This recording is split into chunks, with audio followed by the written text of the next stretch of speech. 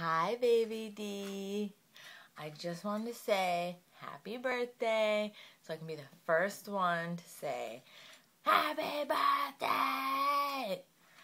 Even though it's your birthday, still does not mean that you're not going to piss me off, because we know that's probably going to happen. You're going to call me fat, or you're going to call me uneducated, or you're going to call me something, prissy, bitch face.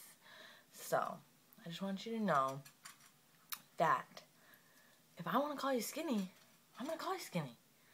And I don't want you to get mad at me and say, I'm not skinny. I just want you to take it and say, yeah, that's right. Love it or leave it. And not yell at me like a crazy maniac, like you're going to kill me. Just take it. Because you know, I'm amazing. We all know that. So, next time you want to do this to my face,